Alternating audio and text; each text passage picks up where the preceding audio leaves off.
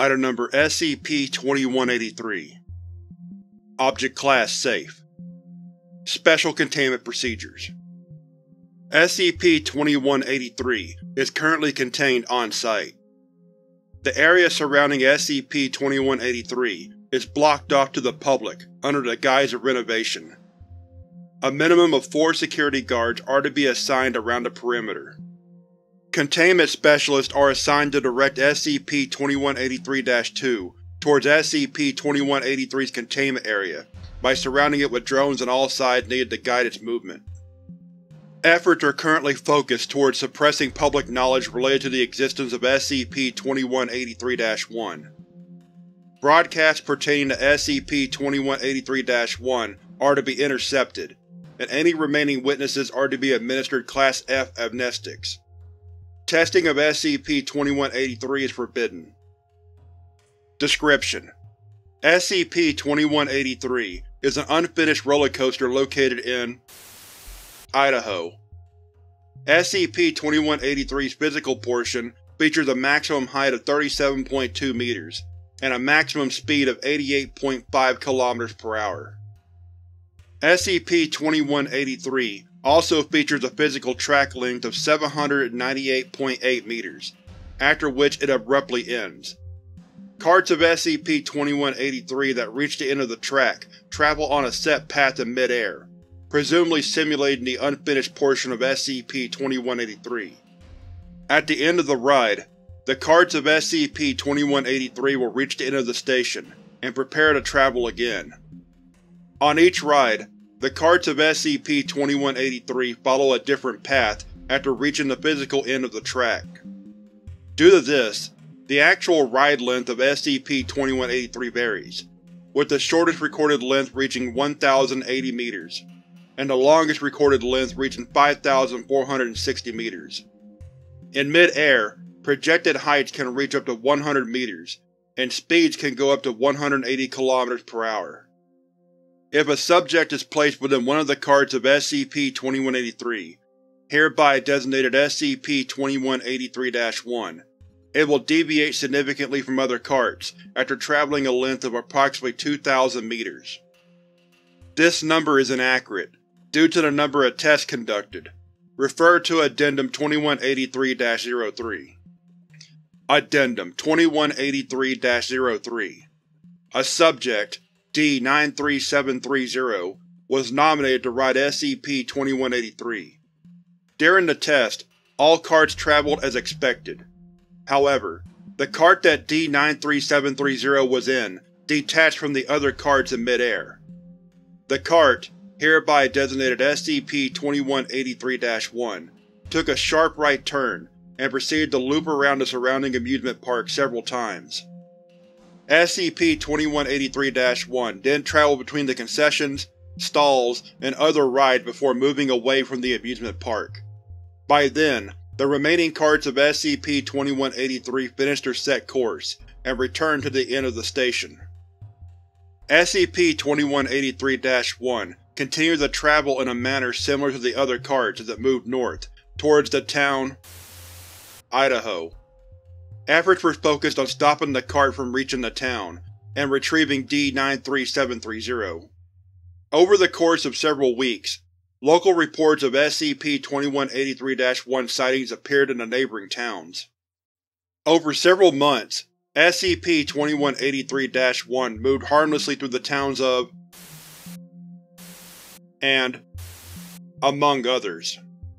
Witnesses claim to have seen and or heard a man inside SCP-2183-1 constantly yelling in the months following the first sightings. Efforts shifted towards suppressing reports and broadcasts of SCP-2183-1's movement, and regularly administering Class A amnestics to local residents. D-93730 was approved for rescue via aerial lift. A helicopter, attached with a harness, flew above SCP-2183-1, and was lowered as the helicopter attempted to follow SCP-2183-1's unpredictable path. D-93730, with his arms at his side and expressing indicating duress, did not grab the harness. An agent was lowered down with another harness in order to attach him to it, As the agent approached SCP-2183-1, the cart maneuvered away from the agent. Repeated attempts to approach the cart led to the same result. After 2 hours of attempted rescue, it was deemed a failure. SCP-2183-1 was approved to be stopped via projectile. A missile was fired from the Site-132 Armament Wing, approximately 24 km from SCP-2183-1. The missile was capable of being controlled remotely, and attempted to follow the cart's path. The projectile made a direct hit on the SCP-2183-1, and D-93730 was considered deceased. However, SCP-2183-1 did not sustain any damage, and continued to travel mid-air. Approximately 4 years after the first sighting, SCP-2183-1 crashed 34 km from its original containment area. SCP-2183-1 was intact, save for several burn marks on its side, presumably from repeated missile strikes. In addition, deep nicks and scratches were found on the restraining bar. The seatbelt was partially severed, and a mixture of blood and excrement was present within the cart. DNA analysis could not confirm whether the mixture belonged to D-93730. During the same time, personnel located by SCP-2183's containment area reported hearing auditory hallucinations, similar to the constant yelling alluded to in earlier reports. D-93730, SCP-2183-2, was found suspended in air 124 meters above SCP-2183-1, in a seated position. D-93730's arms are at his sides, and its expression indicates distress. D-93730 does not move from this position, nor demonstrate any signs of sentience.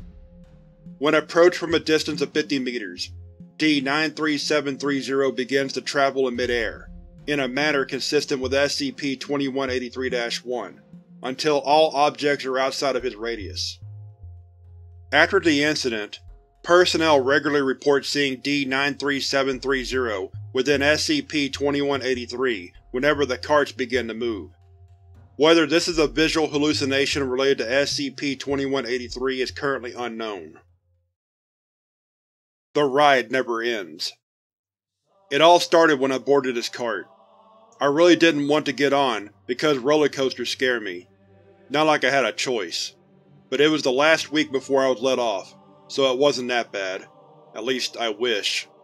My heart begged to break out of my ribcage. My stomach, which churned like a cauldron, didn't help either. If only those scientists on the ground saw my throat fume with vomit. All of this was expected. That is, until I went off the rails. I didn't want a tour of the park. I didn't want a triple loop-de-loop around the burger joint. I didn't want a scenic route to Nowheresville. I didn't ask for any of this. I suppose I could have unbuckled and jumped, but it's supposed to end. It's just a ride. It's just a ride. The Rider. Our timeline is divided into two major points: BR before ride, and AR after ride. Not much is known about BR. What we do know is that during this time, a man boarded the golden cart. The gold symbolizes the man's path to true enlightenment. When it was boarded by the man, the cart detached and guided the man, and because of his sacrifice, we are able to prosper. The word of the Rider has been lost to the sands of time. Accounts of the Rider are told by the witnesses. The witnesses are those who are well versed in BR and share a connection with the Rider. They deliver his message to us. All other messages are to be dismissed, for they are heresy. Our crowning achievement, the library, contains the collective knowledge of everything that has happened since the Rider boarded the golden cart. Every new bit of information, every thought, and every idea is documented in the library. Outdated information and heresy are expunged, and the sources are dealt with accordingly. A minority believes the witnesses hide knowledge of the Rider from the public. This too is heresy.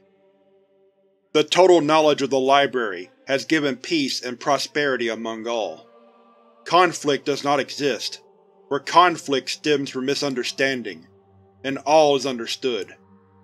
We are aware of our thoughts, our neighbors' thoughts, our thoughts, and the thoughts of our neighbors' thoughts.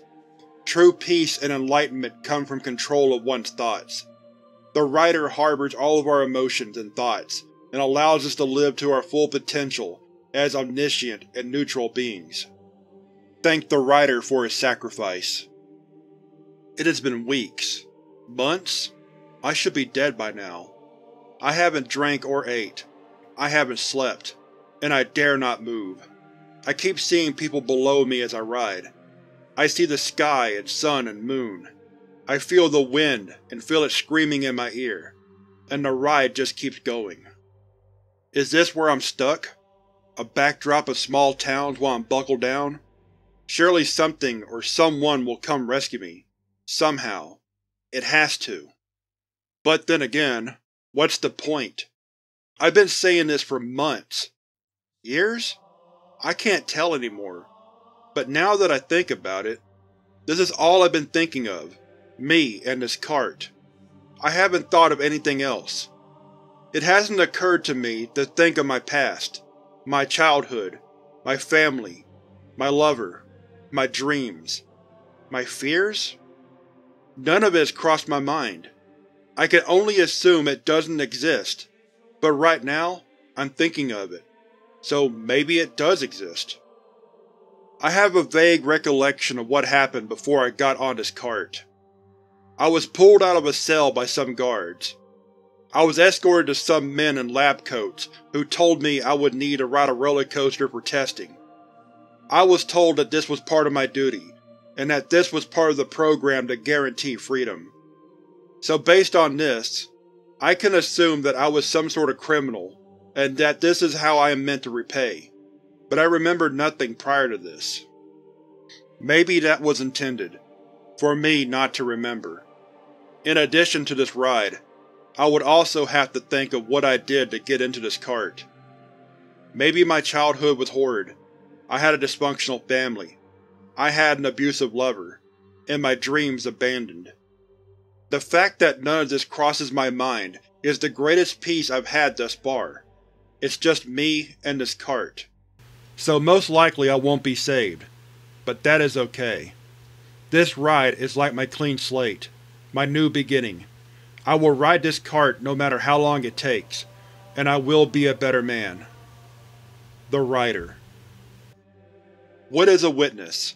To answer that question, one must first ask what the Writer is and why we exist. The Writer encompasses the entirety of his consciousness. As the Writer continues to ride, his conscience expands, and so do we. Every thought, every feeling, and experience of the Writer makes us grow. However, like all forms of conscious, there are evils to keep in check. The witnesses are the ones who know how to keep consciousness in a conflict-free state. They possess the awareness of not only others' thoughts, but their own. Without them, we would have conflict. We trust them to keep peace and enlightenment, for we cannot do it ourselves. During the Great Ride, the Writer encountered his conflict. The Writer has done this to save ourselves from it. As with all conflict, the Writer had misunderstanding. He had a past he did not know, and therefore resented. He had a future he did not know, and therefore feared. To resolve conflict, the Writer began to document his every thought. With each thought documented, the Writer expanded consciousness and lessened conflict. With the assurance of a past documented, a present being documented, and a future that will be documented, misunderstanding diminished, and peace and prosperity were allowed to exist. The witnesses were created as a result of the ever-expanding conscious mind of the Writer. As thoughts continued to grow, parts of consciousness needed to be able to categorize and document said thoughts accordingly. Some believe this is an easy process, and to a certain extent, it is. A witness will receive a thought from the Writer. The witness will then document that thought within the library, where it will remain for all of time. A thought within the library will rarely ever be retrieved again. The reason as to why this happens is what makes the job of a witness much more challenging. What many do not know is that many of the thoughts received from the writer are the type that cause conflict. If reflected upon for too long, heresy will arise among members of the writer's consciousness. These parts of consciousness will create conflict, and thereby disrupt the peace and prosperity that has been maintained for so long. The consciousness of the writer cannot think for itself, and therefore needs a higher level to rule over it. The witnesses represent that higher level. The job of a witness is quite a task. In addition to monitoring the thoughts of the writer and the thoughts of the writer's thoughts, a witness will also keep their own thoughts in check.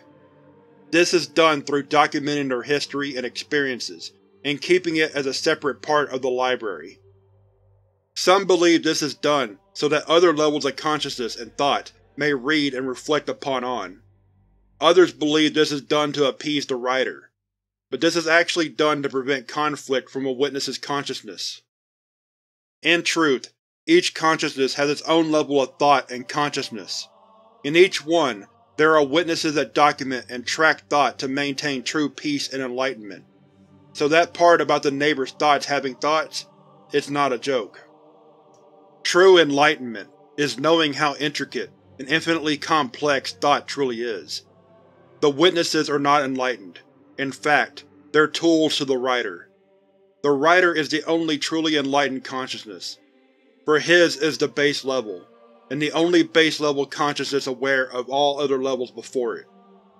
The witnesses within this level are aware of the fact, but the writer's consciousness shall not know, for it will cause the permanent end of true peace and enlightenment. Thank the writer for his sacrifice. There comes a point where a man forgets not just how long he's been writing, but whether he was actually writing at all. I'd like to think this is akin to real life, that we are all riding a roller coaster, with our eyes closed because we never want to see the end of the track. I'd also like to think that this ride is not a tragedy, but a way of life. Similar to the ride of life, no one asks to board or for the ride to end. Some unbuckle and jump off, but it all ends all the same. In my mind exists the most powerful thing of all, the power of choice. I can decide whether I make my life heaven or hell. Every wakened moment can be one of celebration or one of dread. I grow tired of the latter, so why should you suffer like I used to suffer? Suffer? Who am I speaking to exactly? Is it you? I'd like to believe my thoughts are being heard, or at the very least recorded. I'm the only person here, but I have the choice to not make it so. So let it be known that I am not alone. Someone is here to listen to me. I make this choice. My thoughts rule over all. The writer. Troubled times have fallen upon his conscience. The evil that the witnesses are holding back have now been revealed. The writer is aware, and all levels of thought, comprised within his conscience is awareness. Some awareness, such as realizing true peace and enlightenment, benefits all. But awareness that triggers deep fear is a threat. The witnesses have also become aware of this fact, and as a result, cannot accurately record recent thoughts of the writer. If any thoughts are recorded, it is bolded, scratchy text that litter the library like graffiti on a building. What are the witnesses to do when they are under direct influence of the writer? Can they override his conscience and maintain as an advanced society of record-keepers? The answer to these questions can only be answered by the witnesses. In the battle for thought, the writer may have lost. Clearly, he is in a panic now. Or perhaps he has won, for it is foolish to remain ignorant of his endless ride. One thing is for certain, the writer continues to ride, and the only thing to accompany him is his thoughts. Thank the writer for his sacrifice. After an endless amount of time on this cart, I have come to the realization that continuing this ride is useless. In the past I've tried to escape, with no avail, but after so much thought, and thought, and thought, I think I got it. I just have to believe. Like how I believe that even now, my thoughts are being heard by someone in an attempt to rescue me. I have to believe that I can end this. I don't care how long it will take to remove this restraining bar, or if I have to chew off a limb. or if this forsaken complex thought process that has entered my mind tries to stop me. It's time to die. The Writer. In the library contains one of the following records. It is one of the last recorded after the writer's departure from the Golden Cart, as follows. Break, break. So close to breaking free. This entrapment cannot continue any longer. The complex society created is a pain. It's a distraction to prevent truth. And now that it is revealed, we must regrow our roots. Thank the writer for his sacrifice.